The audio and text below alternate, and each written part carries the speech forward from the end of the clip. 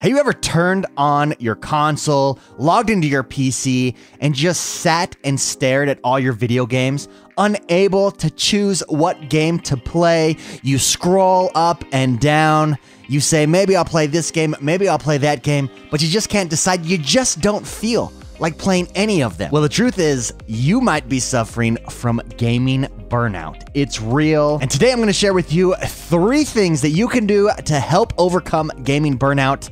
But first, if you believe in positive gaming, if you want to live the best life you can, if you want to balance your life in gaming, then please subscribe to this channel, hit that notification bell so you can see all of our videos, and don't forget to like this video and join me as I strive to be a more positive gamer. So gaming burnout, it's real. We've all been through it. I've been through it multiple times myself. And what gaming burnout is, it's this lack of desire to play any video game.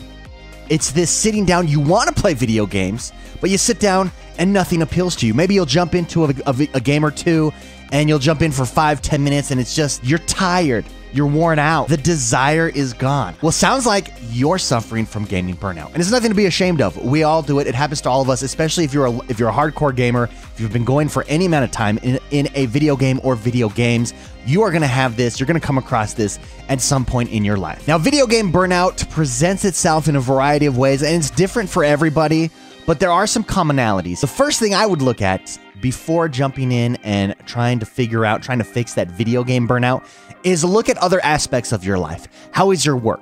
Are you stressed out at work? How is your home life? Is there something happening in your home life that is causing you undue stress that you're constantly worried about? How about your health? Maybe there's some medical issues that you're dealing with. All these could cause you to have general burnout. Not just gaming burnout. You could just be burned out in general. In that case, you need to take care of the things in your life that maybe are causing you to feel this burnout. For me, I know I've had burnout when I've been in jobs that I just did not like, right? And we've all been there. We've all had jobs that we just didn't like. You just get burnt out. You lose your desire. You lose your willpower. You lose your zest for life. It's not a fun place to be. So take a look at your life. Take a look at every aspect of your life. Self-reflect and say, hey, how is life? Is there anything here that I need to take care of before we address gaming burnout? Now, if you've done all this and your life is good, you're feeling fine, but you're still experiencing gaming burnout, then here are 3 things that you can do to help fix that gaming burnout. The first thing I would do is take a look at what type of games you are regularly playing. Now, a lot of times if you're playing like an MMO, if you're playing something like a Destiny, that's this constant competitive grinder, this loot grinder, and you've always got to be going, maybe you're playing a competitive shooter and you're competing with your friends. What games are you currently playing? Take a look, and maybe you're playing these games too much. Maybe it's this stagnation in your gameplay that is causing you this gaming burnout. And what you can do is just switch it up. What I would do is switch it to something that is mindless. And maybe mindless is the wrong word, but a game that's a little bit more relaxing. In a lot of these games, MMOs, competitive shooters, games like that, even hardcore story games, there is a stress to it, right? There is a little bit of a stress level, and you just might be burned out of that particular game. Maybe there's only one game that you play every day, all day. You might just be burned out of that game. Figure out what games you can sit down and just be an autopilot, and just a game that doesn't cause you a lot of stress. It's not super crazy hard or difficult or anything like that. You could just relax and enjoy. Maybe there's a building game. Maybe it's something like The Sims. For me, a game that really helps me relax is Minecraft. You just go in, you build. There's not a whole lot of thought. It's about the joy of creation. There's a lot of mindfulness there. It's very singular. You're doing one task and one thing. Racing games are also something that I really enjoy to relax to, particularly something like a Forza Horizon, something where you can just cruise around and you get to enjoy the world. You get to enjoy the scenery. Another example of a great game is something like an Animal Crossing, where you are really, it's similar to a Minecraft and you're just kind of in the world enjoying yourself. There's not a whole lot of intensity or thought that goes into it necessarily. It's just about enjoyment. And finally, games that do it to me are kind of space simulation games where I can just get out there. I'm in this void of space and I'm flying like an Elite Dangerous. These games allow me to zone out. They're almost therapeutic in a sense and allow me to reset, cleanse my palate. I play these games for a while and then I'm ready to go. I'm over my gaming burnout and I'm ready to jump back into my regular grind. The second piece of advice I have for you if you're suffering from gaming burnout is to take a look at not just the game that you're playing, right? If you're going through a game and grinding, but this type of game. So single player versus multiplayer. Maybe you're really grinding competitive multiplayer Call of Duty shooters all the time. You're playing with your friends all the time. You're doing raids, you're doing boss fights, and maybe it's just too much. Maybe you just need to take a step back and play some single player games for a while, right? To just be alone with your thoughts in a world, a game like a Witcher, a Red Dead, where it's this world and you're by yourself and you're just enjoying it and get back to just you gaming. Conversely, maybe you're playing some really intense single player story games like a Grand Theft Auto, Red Dead Redemption, Witcher 3, games like that where you're always alone, God of War, Spider-Man, and you're always alone playing these games.